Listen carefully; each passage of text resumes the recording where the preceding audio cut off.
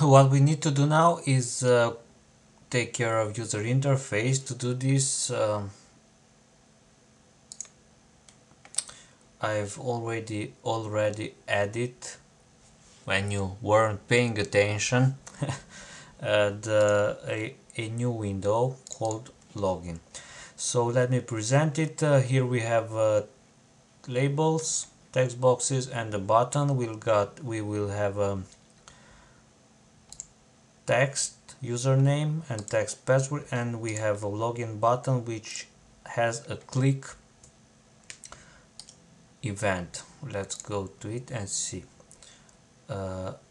Things are pretty simple. Here we just instantiate an object, user BO from business logic layer, and we'll just have a new object of user type as the entity user, which will be a returned value from the get user method.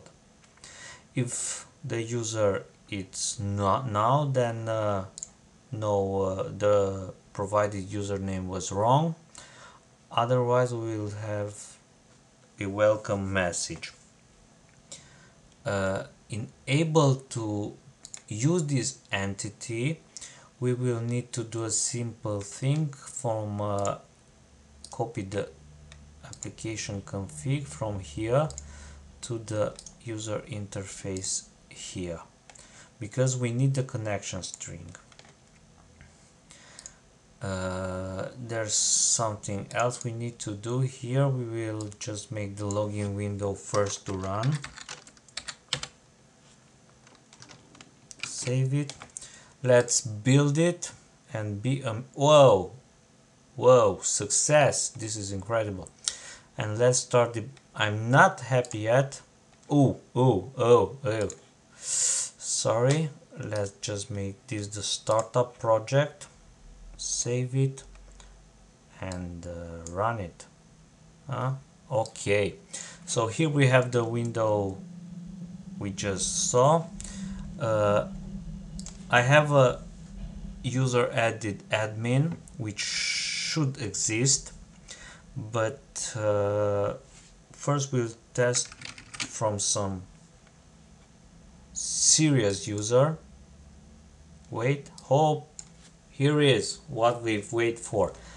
Wrong username, and if I make admin, welcome. Welcome. So let's just make a quick recap.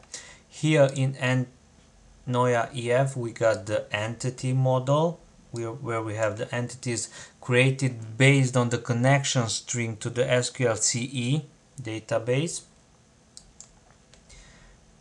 Then we have the data access layer, in which we have the user DO, which simply searches with a link to entity for the username provided. The user BO located in the business logic layer calls that user DO object and its method, and the user interface here calls the object from the business logic layer.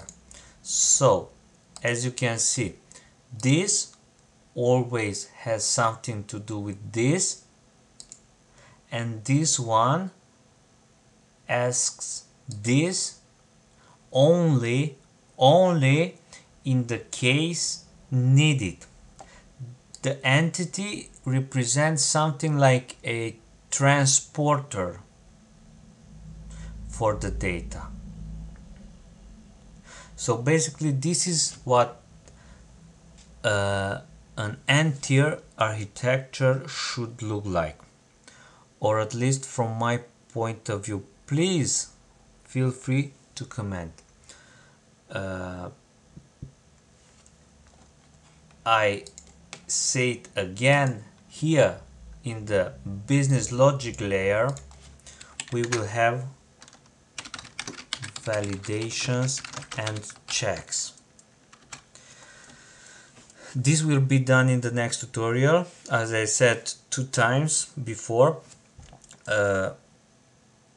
we will have business rules, strong business rules, and in case a business rule is broken, this doesn't get called. So the data access layer stays put and relaxed because no one is bothering it. Basically, this is all I wanted to say. I would like to thank my friend Christy. He has been very helpful to me. He explained me, he filled some gaps I had about NTier architecture. So thank you, man. You've really helped me, because there are some great people who help. I'm trying to help others, beginners like me. Feel free to comment, feel free to email, feel free to ask.